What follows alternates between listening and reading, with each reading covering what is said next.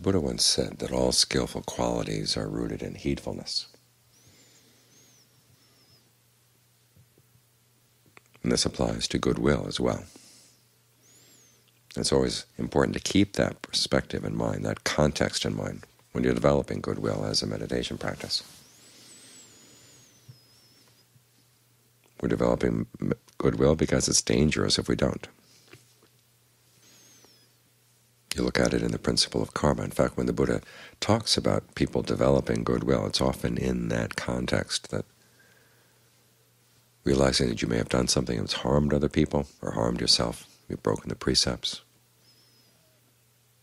and you realize that it's harming not only them, but it's also going to come back and harm yourself. And you want to make sure you don't do that again. You want to make sure that you act on skillful principles, skillful motivation. So this is why you develop goodwill along with the other Brahma-viharas, as a way of strengthening your motivation to act skillfully.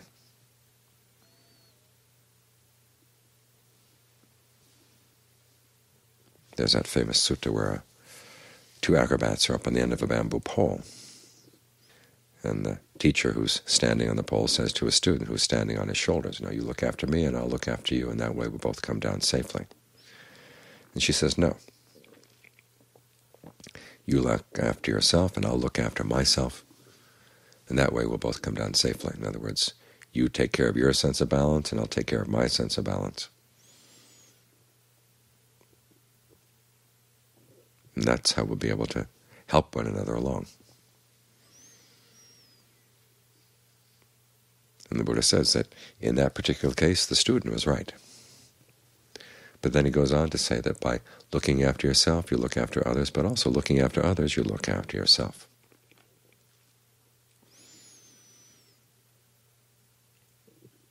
That by being kind to others, thoughtful, compassionate, you're also looking after your own best interests. And this is why we develop goodwill. There's that famous story where King Basenadi is alone in his bedroom with his queen. And he turns to her and says, is there anyone you love more than yourself? Of course he's hoping she will say, yes, Your Majesty, you. But she doesn't. She says, no. And is there anyone you love more than yourself? And the king has to admit, no. That's the end of that scene. So the king goes down to see the Buddha and reports what happened. And the Buddha says, she's right. You could survey the whole world over and you'll never find anyone that you love more than yourself. At the same time, you have to think about other people. They love themselves fiercely too. And the Buddha's conclusion here is interesting. It's not a dog-eat-dog world. He's simply saying that if you love yourself, then you don't want to harm anyone else.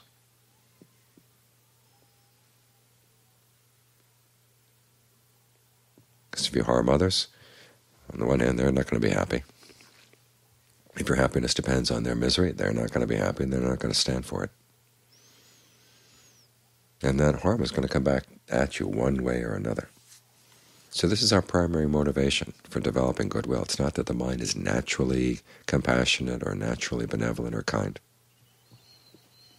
It has the potential for kindness, but it has all kinds of other potentials as well. We do have the potential to be cruel. Our tongues are like knives, our arms and our hands are like guns. We can do all kinds of good or harm with these things. So this is why heedfulness lies at the base of goodwill. It's a question of getting your motivation straight. So how do you do it? In the text, the Buddha simply says, you wish thoughts of goodwill to the east, south, west, north. Spread it in all directions, the same way that a trumpet player would play a note and the note would go in all directions. And you try to make it totally limitless. That's all he says. Later works expand on this idea. They say you should start with yourself. Just tell yourself, may I be happy, free from suffering. May I look after myself with ease. And then you spread that thought to people who are close to your heart, and then gradually work out benefactors, good friends, people you're more neutral about, and people are actually your adversaries, until you finally get to all beings everywhere.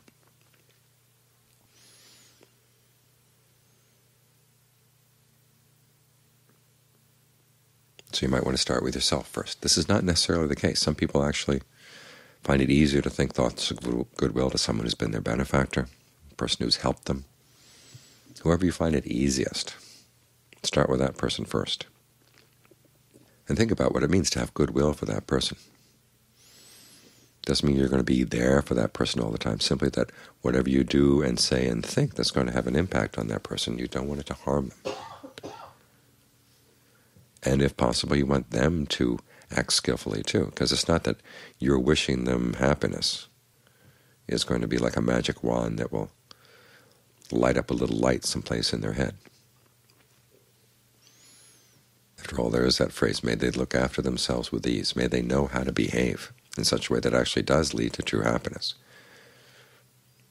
And this is where goodwill goes deeper than just hoping that people have a nice life. You hope that they, too, will act on skillful intentions.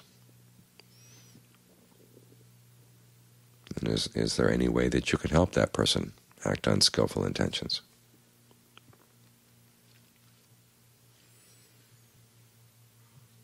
Think about this.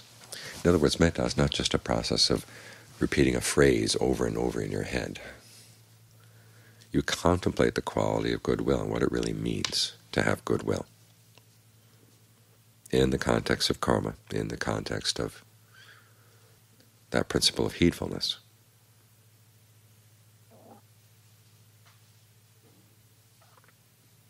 And the same as when you're extending thoughts of goodwill to yourself. When you say to yourself, may I be happy, what kind of happiness do you want? There's a lot that's been written on people who feel they don't deserve to be happy. In fact, I was reading recently a Dharma teacher saying that most people don't have enough time when they're doing metta meditation to think about anybody else, so they should focus all their goodwill on themselves as a healing process. And if you have trouble wishing for your own true happiness, then you may want to spend extra time here, but you can't stop there. Because remember, the whole purpose of this is to be skillful in your actions and try to develop an attitude that there's nobody out there that you would like to harm. So spend some time in yourself and think about what it would really mean to truly have goodwill for yourself. It doesn't mean eating a lot of Dove chocolates or indulging little pleasures. It means trying to act in a skillful way, realizing that your actions are going to have an impact. They'll have consequences that can many times go farther than you might even think.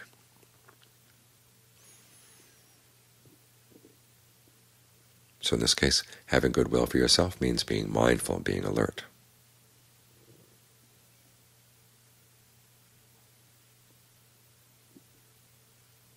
It's not always the case that you start with people who are close to your heart or with yourself. There's one case where the Buddha says you're being sawed up, cut up by saws, by a group of bandits. He said you should start with them, start with spreading thoughts of goodwill to those people. May they find true happiness. This is going to be hard. But the reason you're doing this is because you don't want to act unskillfully in that case. You don't want your mind to be obsessed with thoughts of revenge. Because suppose they kill you with those saws. Do you want to be a spirit coming back to haunt those people? Do you want that to be your reason for living? Your purpose in taking on another life? It's a miserable life.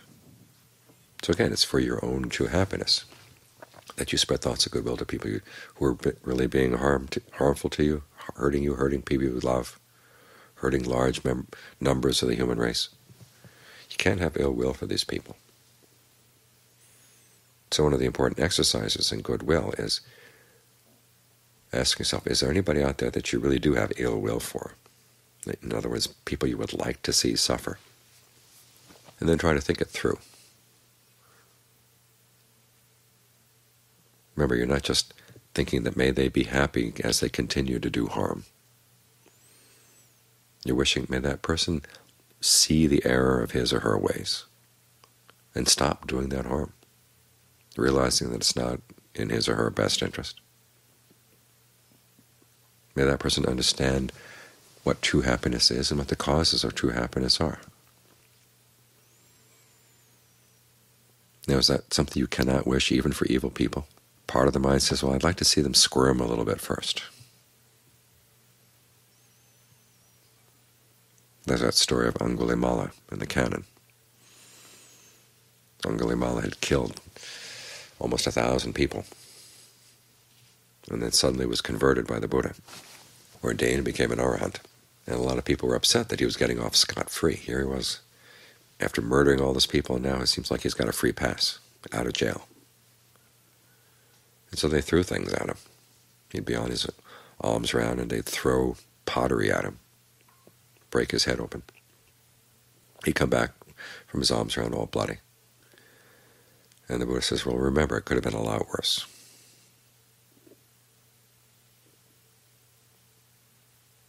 So those are the people who continue to have ill will for somebody who had changed his ways. They're upset that the way karma works, it doesn't mean that you have to die for every time you've killed somebody. Karma is a lot more complex than that. But the fact that he'd become an arahant meant that he was no longer killing anybody. The world was a lot better place because he had seen the error of his ways and stopped.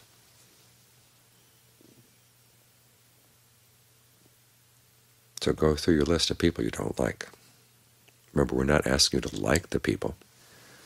Just learn how to develop goodwill. May that person see the error of his ways. May he stop that unskillful behavior. May he learn how to behave in a skillful way instead. May he understand true happiness and how you find true happiness. And every time you sense yourself thinking thoughts of ill will about other people, stop and remember these points.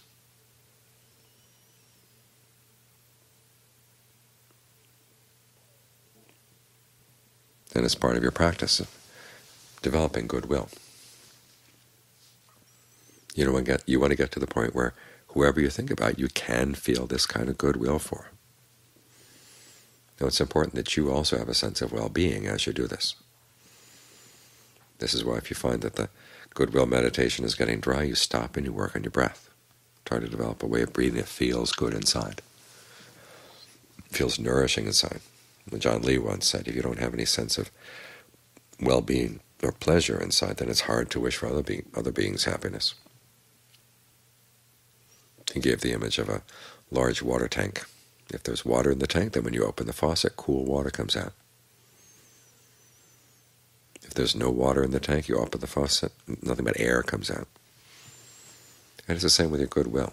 There has to be a sense of well-being inside for it to really have force.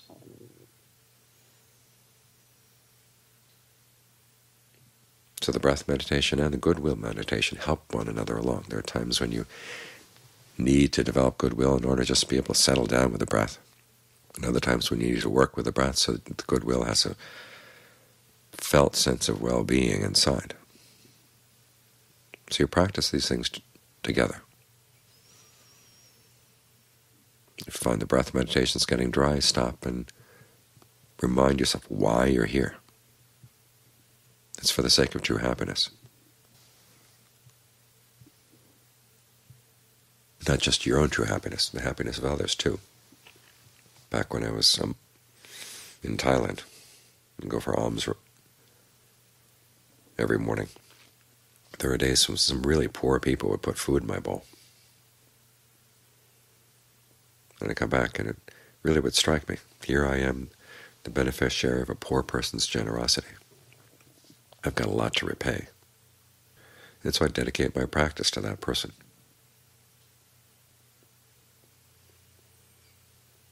So remember, when you're meditating here, it's not just for you. Other people are going to benefit.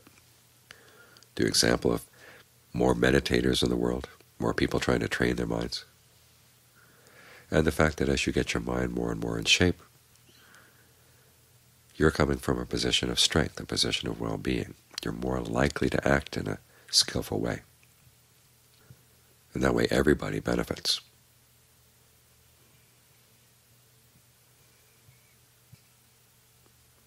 So this is how we practice goodwill meditation in the context of the Buddha's teachings on karma and in the context of that principle of heedfulness. You're doing this because if you don't do it, there's a lot of danger. There's a lot of trouble ahead.